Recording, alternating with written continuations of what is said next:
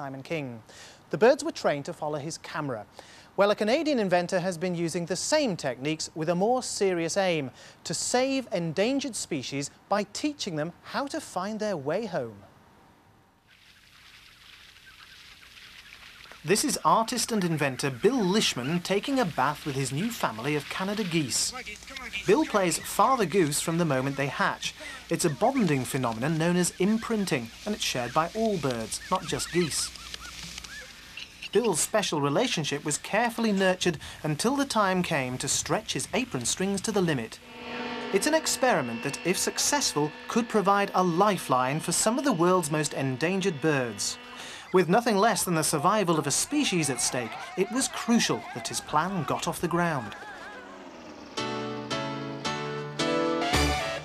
In October last year, Bill flew 800 miles south from Toronto to South Carolina, taking 35 geese with him.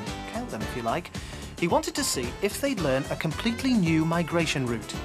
Thriving bird populations will have several routes to a number of nesting sites. But endangered species like the Hooper cranes have an estimated population of only 150. And when they all take the same route to a single site, extinction may be only a disaster away.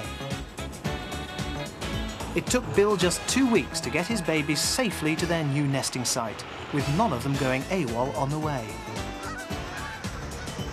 And there he left them to winter in South Carolina. To his delight, this spring, 34 of the 35 geese returned to Toronto. Maybe next year he'll be playing Father Crane. Beautiful birds. Wonderful.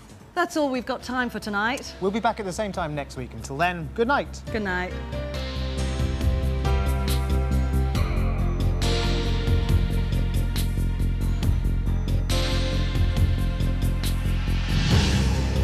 Next week on Tomorrow's World, the inside story of Osprey 1, the wave power machine launched in sunshine and destroyed by a storm.